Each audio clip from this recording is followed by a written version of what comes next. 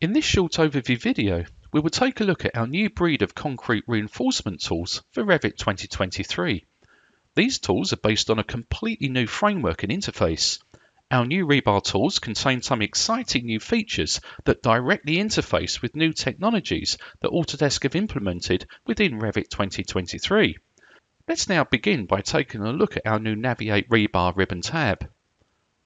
On this tab, we have three new tools: beam, column, and wall. We also have some visualization tools to help us automate the appearance and display of rebar within Revit views. We will now take a look at the beam command and some of the new technologies that appear in all of our rebar tools. With all of our tools, you can either select the element first or pick the command first. In this case, I've selected this beam first, and then on the context ribbon tab, I'll select our Naviate beam tool. In our beam reinforcement dialog, you'll notice that we're going to generate a single link. This is going to be a H10, and in this case, I'll use shapecode 52. The distribution of the links in this case is set to 3 zones, and I'm using a percentage, but I could also use a length if I require as well. I'll switch back to percentage in this case, and you can see the spacings are set to 200, 300, and 200. The top bars are generated as H16s, and in this case, we'll change the count to 3. And the bottom bars are H20s. Again, I'll match that to 3. And then I'll select Apply to apply that reinforcement to our selected beam. The beauty with our modeless dialog is I can then directly select a similar type of beam and select Apply again. And of course, that reinforcement is then applied directly to that new selection set. Even though the beam reinforcement dialog is open, I can go back to our Naviate Rebar ribbon and ask Naviate to show this reinforcement unobscured. And you can see both those beams have been reinforced within a few seconds. Another massive benefit of all of our rebar tools is we try and modify the rebar rather than recreating it where possible. So let's just take a look at that in action. What I'm going to do here is actually open up a drawing view, and we'll take a look at the details on this particular drawing. So you'll notice here that I have ground beam 5 that's already been detailed and reinforced. Here you can see I have a section view.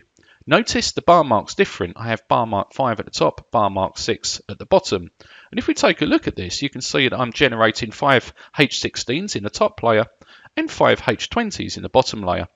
What I'm now going to do is activate the view, and I'm going to ask our beam reinforcement dialog to read the settings directly from the beam.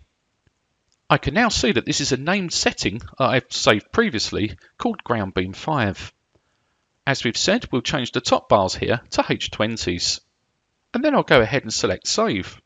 Naviate's informing me that this reinforcement is only applied to this single element, but it's going to be saved with ground beam 5. I'll select Yes, and of course I can now see all of those details update automatically. If we go ahead and look at the sectional view over here, of course we can see that the bar marks have all updated. So that's a huge benefit, and as I say, that works the same for all of our reinforcement tools. Let's now take a look at some column reinforcement. In this example, I'll select our command first, and then I'll select the column that I want to reinforce. You can see that the column reinforcement has a similar look and feel to the beam tool. Let's now set links in pairs for our column. For the distribution, we'll just have one zone, and here I'll use a length. We'll set the length to 1500. And for the main reinforcement, I'll leave this at H20, but I'll generate 4 bars either side of the column. And I'd like starter bars, so I'll select starter bars here, and we'll select H20 for our starter bar. For the lap, I'll set this to 50 times diameter. Now what I'd like to do is save this as a name setting, so I'll click Save, and I'll name this C1. We can then apply this setting to our selected column. What I'd like to now do is apply this column reinforcement to similar columns. To do this, I'm now going to use Propagate Rebar. So let's go ahead and select our rebar. So we'll select the element here, and you can see now that will actually select all of the reinforcement bar inside that element. And I'll use our new Revit tool called Propagate Rebar. I'll select Align to Host, and I'll select all of the columns that I'd like to reinforce. The beauty with this method here is it uses our same name settings. So let's now visualize that reinforcement bar. And perhaps what we'll now do is we'll make a change to those starter bars. Notice we've still got our name setting open here, C1. So I'm going to go back and change the starter bars from 50 times diameter to 40 times diameter. I'll then directly save those named settings. Naviate then informs me that these settings are used on 3 elements with C1.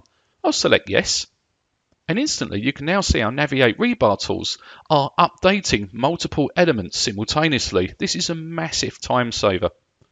Let's now look at a wall reinforcement. So here you can see that we have 3 walls. Again, I'm going to apply some reinforcement to this wall here. So in this case, you can see that I've selected the wall first. I'll then select our wall reinforcement tool from our context ribbon. So here's the wall reinforcement dialog box, and you can see it has a very similar look and feel to all of the other tools that we've already looked at. So you can see here we're generating starter bars at the top and also U-bars at the start and the end of the wall. Again, we can simply select apply and all that reinforcement will then be generated.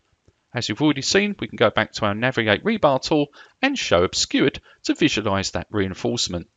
So there's a very quick overview of our new rebar tools and the new methodology we're using on all of our future tools that we generate within Naviate Rebar.